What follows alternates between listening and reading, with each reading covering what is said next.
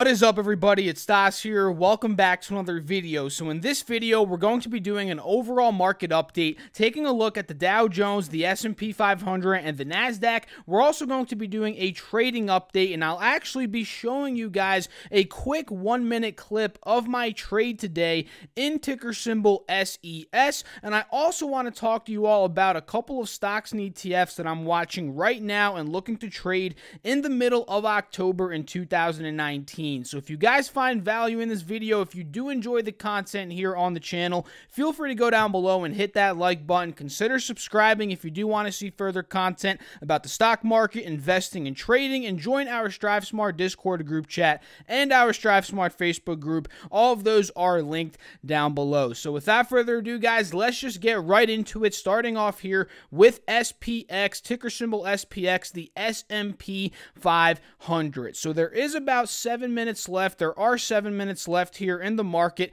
and honestly, today has been one of the most boring days in the market that I have ever seen. Probably not ever seen, but in the recent, time that I've been in the markets over these past couple of weeks, right? Today was very boring. You can see we're down about $2.30 right now, down about 0.07%. And when you go to the 1-day, 1 minute, you'll be able to see how boring it really was. Look at this consolidation, guys. This is absolutely crazy, right? Maybe there's not much traders out there today, not much volume. It is Columbus Day here, in the United States, so that could be a massive reason as to why we are seeing this, but literally, we gapped down a little bit. 29.62 was the low for the day. The high was probably 29.72, roughly, so that's putting us in a 10-point window where we've literally been trading within over the past 7-8 hours now that the market has been open, right? And if we go back to that 184-hour chart, you guys can see that we're trending in this wedge, and we're also trending between 29.50 and around 30.20, which is the all-time high in terms of the range that we're trading in right now. So an interesting thing, in my opinion, on the S&P here is what direction are we going to pick, right? Are we going to break out of the resistance of this wedge, which in my opinion, if we do, that will be very bullish. We may be seeing all-time highs at that point, right? Or are we going to get rejected? Are we going to end up breaking these moving average support levels and maybe even 29.50, which if we do, that's going to be very bearish. We may be going down to test the support of this wedge and even the 29.20-ish level of support, as you guys can see, which honestly would put us right on that wedge again, on that support. So at this point, guys, it's very, very funky where we are. With the close right now, it seems like we are going to close red. Keep an eye on these futures tomorrow. Keep an eye on these large caps. Hopefully, as more volume comes into the market tomorrow, we can end up picking a direction, right? And if we do see that big dump towards 29.50, expect maybe a slight drawdown from there, as that is a very critical break again if we do break 29.50. And zooming in a bit to the 20-day 1-hour chart here, you guys can see we are holding that 180 SMA support, so watch that level for the break, and if we do break that, again, we'll be shooting right to that 29.50 level, in my opinion. The Dow Jones right now down 23 points, down about 0.09% here. If we go to the 1-day, 1 minute, you can see very similar to the S&P, no movement whatsoever, right? We got to a low at around 26,750. High of the day was around 26,870, putting us around in a 100, I guess you can say, 110-point window, and we were trading within that for the entirety of the day pretty much. And if we zoom out to the 184-hour, you can see, just like the S&P, we're in this wedge where we did get rejected, honestly, by the resistance here, and it does seem like we're going to go down and test 26.6 right now, which is a very critical level of support that if we did break that, we may be going down to test 26.3, which would put us right on top of this trend line as a support, the support of this wedge, right? So just keep an eye really on which direction we're going to pick here as more volume kicks in my opinion, tomorrow, the rest of this week. That should be telling us, are we breaking out? Are we selling off? And then, of course, from there, we'll be able to plan out our trades accordingly in terms of individual stock picks and ETFs, right? So if we go to the NASDAQ right now, it's down about 3 points. Again, guys, no movement whatsoever. It was so boring today in the markets, which is why I did end up dipping my toes into this very, very speculative, risky play, which was SES. And again, you'll see that here in a couple of minutes, the live action. But you can see here on the NASDAQ, we're at the resistance right now of this wedge, right? If we break that, that will be very bullish. We're also holding 78.30-ish as a support. That's a pretty good sign because that was an older resistance from back in the end of April towards the beginning of May, right? So the fact that we are holding that is good. I think if we dump here, that is going to be very bad for the NASDAQ, right? From there, we're going to be testing moving average support levels. We may be going down to 77.20, and of course, we may test the support of this little wedge that we are seeing, and if we break that, there could be a lot of blood in the waters after that, right? On the 20-day 1 hour, you can see overall we are looking a bit bullish on this chart time frame, right? Which is why it's important to look at a bunch of different time frames. And why am I saying that? It's because we're breaking out of the moving average resistances and holding them as supports. But then again, it's also good to look at larger time frames to make an analysis and judgment call, in my opinion, because the smaller time frames can trick you, right? Because you see this, you're like, okay, this is very, very bullish, but then you zoom out a bit to the 4 hour again, then you're like, okay, maybe it's not as bullish as I thought, right? Again, it's just very important, guys, to just hop back and forth between these time frames. So this 1 day, 1 minute right here on the NQ, you can see we were pretty much just trending in this little zone here for the whole day. Not much price action whatsoever. So overall here, guys, that is what the markets did today in a nutshell. Nothing crazy. If you missed the market today, really, you didn't miss anything, right? Today would have been a great day to just take off if you're trading, SPY, maybe these overall markets in terms of ETFs and stuff like that. But I think a lot of action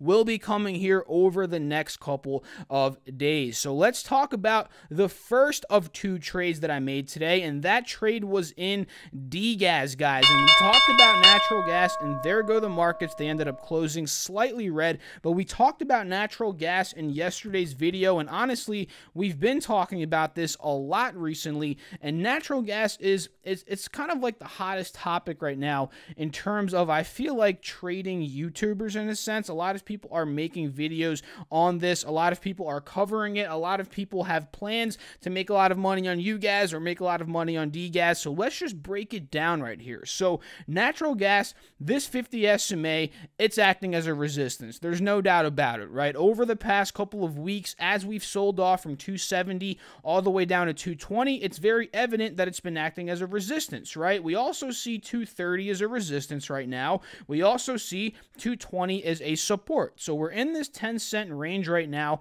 on natural gas. And what I ended up doing this morning is I noticed how on the 20-day 1 hour, we were seeing a bit of a resistance under this 180 SMA, where over the previous couple of weeks, the candles, the future here, natural gas, it's gotten rejected at these points. So I was thinking to myself, okay, if we get rejected here, this is going to be a very good DGAS play, right? If we pop out, if we break out, maybe even if we break out of 230, this could be very good for UGAS. And obviously now that we see the chart, we can see that we ended up getting rejected, and then we sold off all the way back down to the low 220s. I believe we got down, as you guys can see here, to about 222, 223 area. And actually, one other person in our Discord group chat called this out. It was on my watch list this morning as well, and this is when we were able to capitalize, and I think a bunch of other people in our group were able to capitalize on this move as well, right? And let me show you DGAS very quickly. Let me just zoom out a bit here very quickly. Let's pull up DGAS, and again, DGAS goes up whenever natural gas is going down, right? And if we zoom in on DGAS right here, we actually got quite a pullback from last Friday's session because natural gas did run up to about 228 today. So we got that big pullback in DGAS, opening up that margin of profit overall, right? On this 4-hour chart, you guys can see it. The big pullback that opened up, let's see on a percentage basis, around 12-13%, right? And this is when I started to see the resistance again under that moving average on natural gas. And then once we got that rejection, once we started to dump, that is when I started to scale in on my DGAS position. I believe it was right as we started to cross and break out here.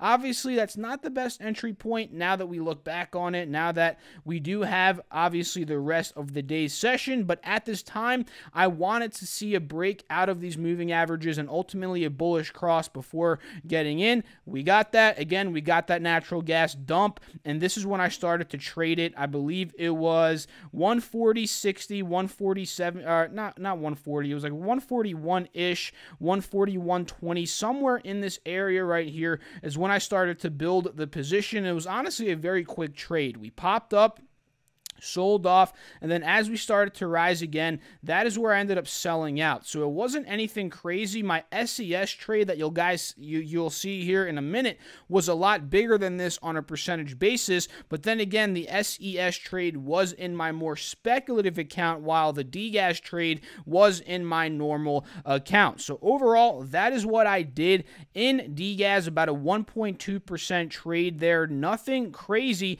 Now you'll see what I ended up doing with SES, so enjoy this very quick clip of today's session. Alrighty guys, so here we are in my Fidelity trading ticker symbol SES. This was my second trade of the day. I bought 26 shares when the stock was already up 338% on the day. We actually had a catalyst from this stock last week. They bought out an Australian energy company, thus pumping the stock up like crazy today. And this is actually a move I made in my smaller, more speculative, I guess you can say, play account. So I only bought $600 of this stock, and my mentality this whole entire time when I was in it, and I was only in it for 2 minutes, was to get in and out, make that quick profit on the momentum to the upside, right? So I got in on this dip, and again, the whole time I was looking to exit. And you guys can see here, I placed the order once we pop up here to 25.30. I placed the market order. I got filled at around 25.15 with an entry at 23.06, roughly a 7% gain here with a profit of around $55 in 2 minutes trading this. So that's the trade that I made. I hope you guys enjoyed this little live update on what I did in terms of this in my speculative trading account. So now that we look at SES, guys, as about an hour and a half has passed since that trade, we can see it's dumped pretty aggressively now into the $19 range, which is why my mentality when I was in that trade was to get in and out as soon as possible, because I have experience in the market. I know how things go, right? I know that something like this that's running up hundreds of %, you can make a pretty good amount of money on it if you're quick, if you time it correctly. But if you stay in too long, you can get caught in a very bad trade if it dumps on you, right? And I knew this. I wanted to get in and out. So as I saw it dip, again, I started to scale in here. We started to pop up, and then this is where I ended up selling off. And guys, I timed it perfectly. As you guys can see, this thing dumped right after I sold out pretty much. And if I ended up holding, I'd be down in the 20s% at this point, which again is why it's so important to get in and out. And if you don't have a stop loss set, I I did not have a stop loss. I had a mental stop loss. You know, this is even more tricky at that point. And for beginners out there, I wouldn't advise trying to chase these. You know, I personally did it because, again, like I mentioned earlier in the video, the markets today were very boring. This was very exciting in my eyes. So, hey, I took a little risky trade today, but a lot of people wouldn't have executed it as well as me if they were more beginners, and that's just me being completely honest, and they would be caught in a very bad spot right now, which, again, it's why you have to ask yourself, is trading more speculative plays like this that are running up like crazy? Is this worth it for me? Is you know, my risk tolerance aligned with this? And if it's not, it's okay to not trade it, right? It's really just okay to not do trades like this. But for me, again, today was one of those days that I was feeling a little bit risky. I wanted to dip my toes into this because some people in the group chat were talking about it. That kind of raised awareness in my eyes to it. So yeah, that's what I ended up doing. Let me know down below, and this is actually a larger time frame shot of it, but let me know down below what you guys thought of that and your opinions. But you can see here from $1.50 all the way up to 26 bucks, guys.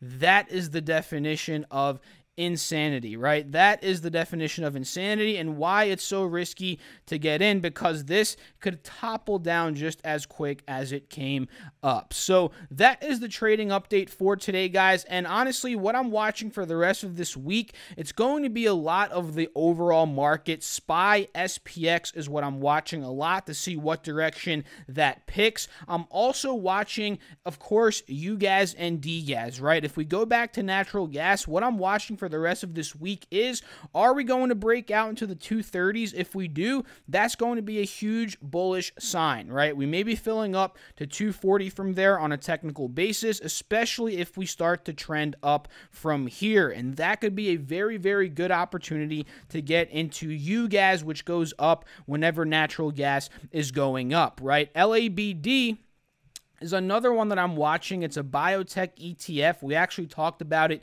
in yesterday's video. It goes up whenever SPS IBI is going down, right? And right now we're seeing a lot of resistance under this 50 SMA. If we get a full-on rejection here to the downside, we may be getting a nice pump in LABD and we could profit on it that way. But on the flip side, if SPS IBI breaks out here, the previous time it did break out of the 50 SMA, it filled up to the 180 SMA resistance, right? This could very well happen again. If it does break, we'll be watching it closely. Then we can trade LABU, which goes up whenever SPS IBI is going up, and we'll be able to capitalize on a nice move from there. And let me show you LABU very quickly for those of you guys that don't know. LABU, this is it right here. So gold, we'll take a look at gold very quickly. Gold's not really doing much at all right now, honestly. /GC, it's at 1496. The fact that we did end up closing above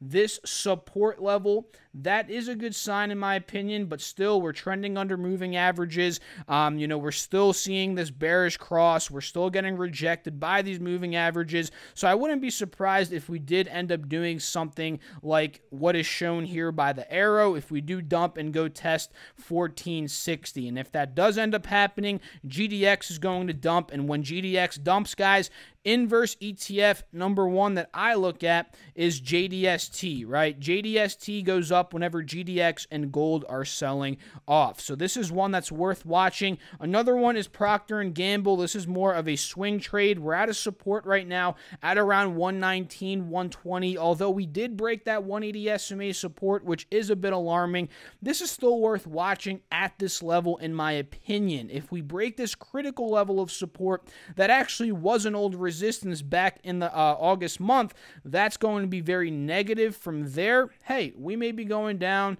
to, I'd say, 116, 115, maybe 117, this general area. From there, there could be some good potential short plays, put options, but then again, earnings are coming up here in 8 days, and Procter & Gamble, they've been reporting pretty good earnings recently, so if they report another good quarter, this stock could be flying up back to the 125s in no time, right? Because this recovers, it seems like, after every pull down. So this could be another time when it does recover after this pull down again, especially if those earnings are good. So Tesla, that's another one I'm watching. TSLA, we got a nice fill up here to 256 today, roughly to about 260. I think we got rejected under that level a bit. But anyway, we got the nice bull move today. Now, I want to see what it's going to do here. This could potentially be a very interesting situation because earnings are coming up. So whatever those earnings are, if they're good or bad, this could fluctuate the stock like crazy. Let's say they report good earnings. This can be flying out of this resistance at 260, which would be very bullish. Let's say the earnings are terrible, like we've seen before. Tesla had a quarter. I think it was it was last quarter. Yep. Take a look at this quarter. No, it might have been the one before. Either way, they had a quarter where they lost an insane amount of money and the stock got crushed, right? That could happen as well at this point. So it's interesting to see what it's going to do. Keep an eye on earnings. I for sure I'm going to be watching Tesla here. So overall, that's kind of what I'm watching here in the markets, guys. A lot of just the overall markets and what direction they're going to pick at this point because, again, we had a very boring day today in the markets. So that's it for this video. If you guys did enjoy it, feel free to go down below, hit that like button, consider subscribing if you do want to see further content from me, and let me know down below in the comment section what you thought about today's video, what's your thought on the markets, and hey, let me know what stocks and ETFs you're watching as well if you do want to share that information. And all of the links are down below in the description, the Discord group chat, Facebook group, my Instagram, Twitter, all of that stuff is down below. And yeah, I'll catch you all in the next video. Thanks again for watching. As always, peace out.